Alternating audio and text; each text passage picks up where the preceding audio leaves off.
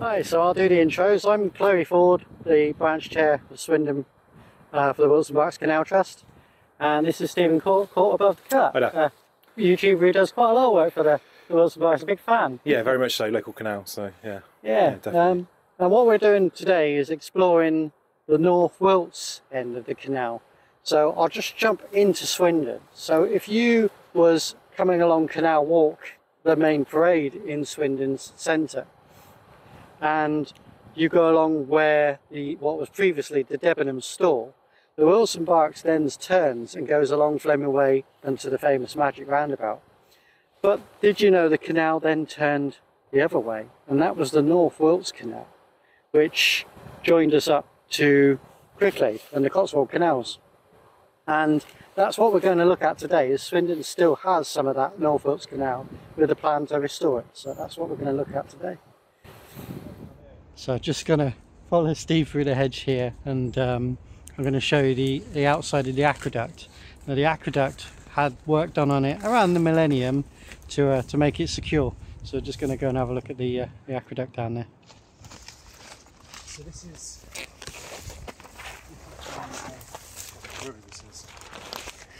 This is the very edge of Mouldon Hill, Mouldon Hill Country Park.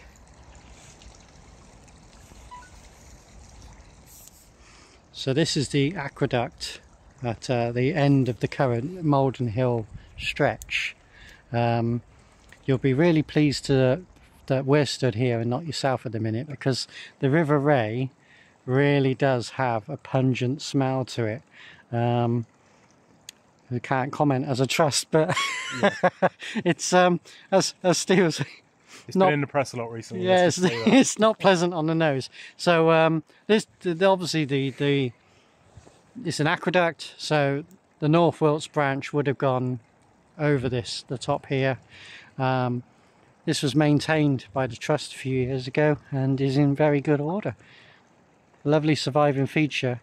There is one more lock surviving. Hayes Knoll is on the way to Cricklade, and there is one further aqueduct about a quarter of a mile up the road from Hayes Knoll towards Cricklade, and that's also in good order and goes over another smaller river before we get into Cricklade.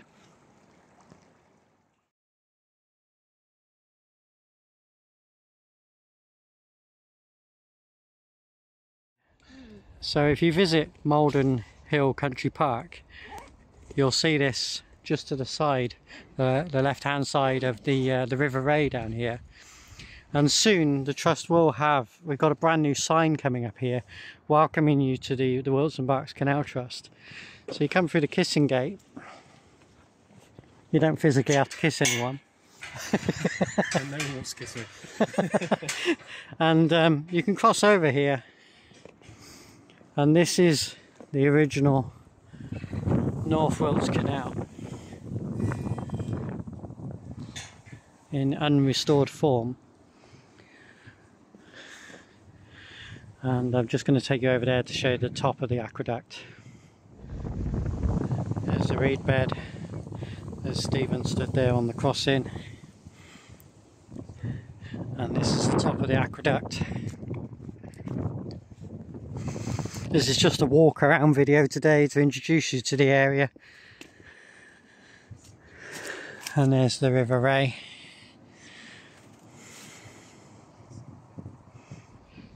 So this is the reed bed on the North Wilts, totally unrestored, uncleaned, and obviously you can see trees in the bankside and so on.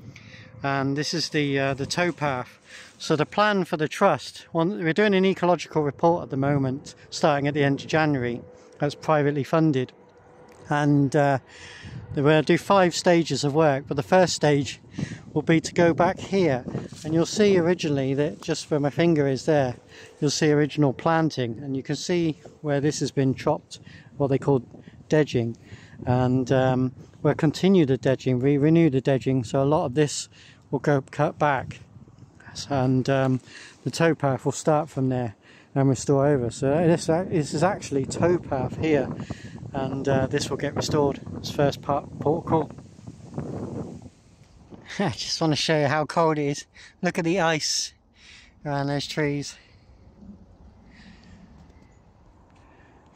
The canal is in water here, despite unrestoration. This is Mouldon. So just to the right of us, just before I pressed record, a train went by, and obviously the train is the demise of the canal. And now the canals are being restored for leisure purposes mostly.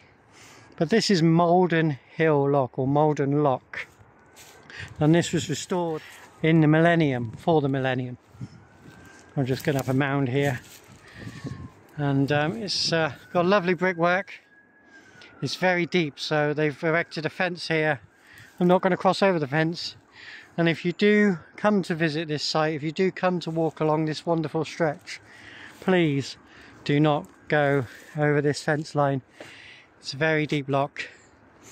The gates aren't in place at the moment because it's not a working lock, but it is fully safe now, fully structural, and I'm just going to show the other end to show you how the lock would work.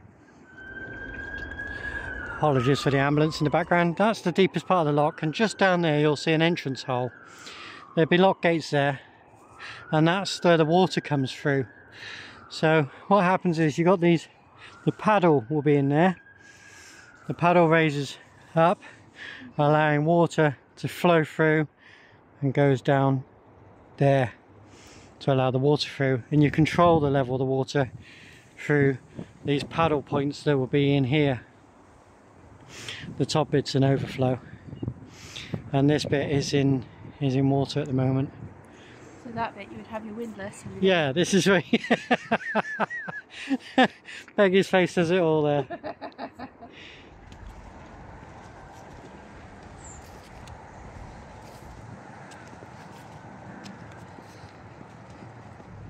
So where Peggy's walking now, this would have been the original lock site, and it's been lost through the transition of the power station, and that reed there, thistle, is a pound, a large pound, and then beyond that we'll show you where the brickwork is of the second lock. So I'm just walking up here. This would have been Moredon Lock, where Stephen and Peggy are stood there, is inside the lock, and there is the waiting wall, the original brickwork. That is Wilts and Berks bricks, and you can see the original wall of the lock is still in existence.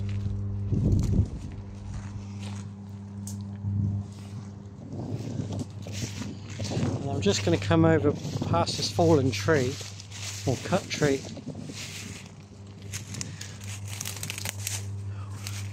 You can just about see it there. That's the holding wall that would have protruded around in that shape to hold back the weight of the water. You can see it quite well now. And those there are coping stones at the top of the lock. Just here. Yeah, and just there. It's lovely to see this this part of history still here, and at some point in the future possibly when we retake this route, who knows, you may see this lock back in use. So that's the wall what Stephen stood on there, and that's coping stones 1 and 2 of Moredon Lock.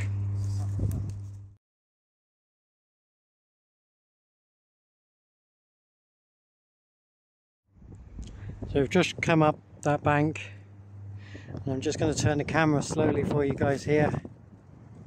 I am stood in the middle of the canal line, and it goes up beyond those trees through there, and that's my feet and the canal, and now we'll go off behind the Nova Heriot School, which we're just going to have a look at now.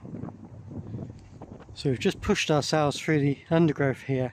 There is a track, and I'm just going to walk past this tree and show you that if I step down here, and dear viewer, if you do come this way, go very careful, because this will be an unknown depth. But you are looking at the original canal line going through the Moredon sports fields.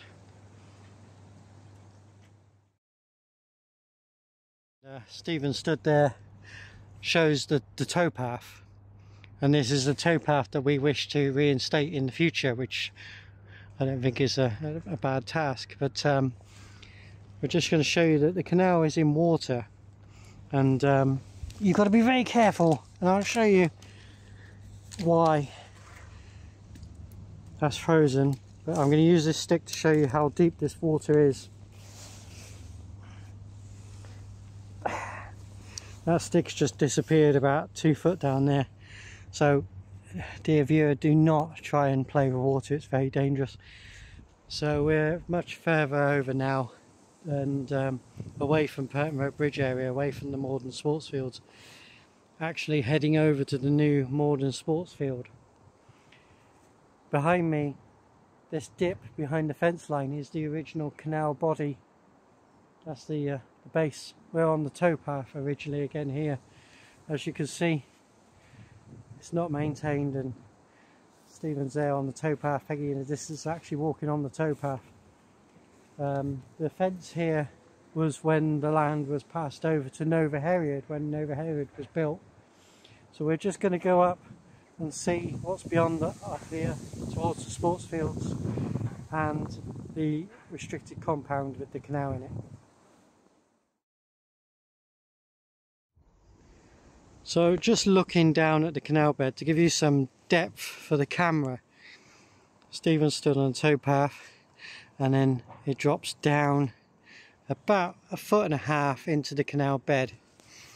This is the original Nova Herriard fence, but Nova Herriard have moved their fence back, so they are no longer in the towpath, in the canal line. So if you're walking through Moredon into the fields, this is actually what you're looking at. Original canal, towpath walk. So this is the furthest point of which I can walk today, and this is a stretch of original canal still in water that runs all the way down beyond this fence in a linear fashion right down to the back of Swindon Borough Council's recycling centre. And you can actually see this on Google Maps as a blue strip of original canal. But this is what it looks like in real life. This is the water that is ever so deep. Now this hasn't had any maintenance probably since 1914 of the original closure, or beyond that. So this is the canal in its natural resting state, as we could say. It would be wonderful to restore this body stretch of water beyond Nova Herriard and into the Mouldon Hill stretch. But our task for the foreseeable next couple of years is to reinstate the towpath and the access. So as you can see, the towpath is in need of lots of work. So that's the scheme for the moment, but it's lovely to know that yes, indeed, Swindon does have more historic canal through it than people realise.